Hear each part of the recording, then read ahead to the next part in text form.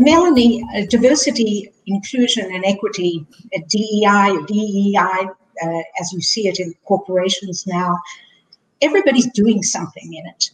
What is your experience at Frontier Communications, and what do you think of what's going on now as compared to perhaps even a year ago?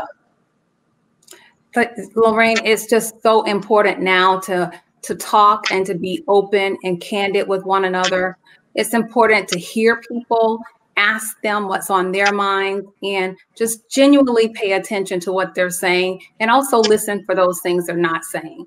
So I think that's at the core of any and everything that we do in regards to Martin Luther King, is to make sure that we're listening and talking and understanding, and also doing it with unity, respect, and kindness.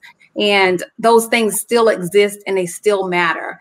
And so when I think about what we're doing at Frontier Communications, we're going through a lot of change. But what I will tell you is that we're going through the change together. And when I think about the things that really make a difference to us as individuals and as business and serving our customers and community, is to do it together.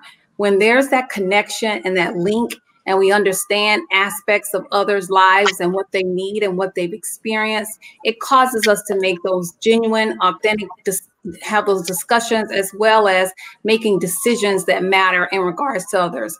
So for me, I think that I not only ask that my team listen to one another, it's important that I model those behaviors as well.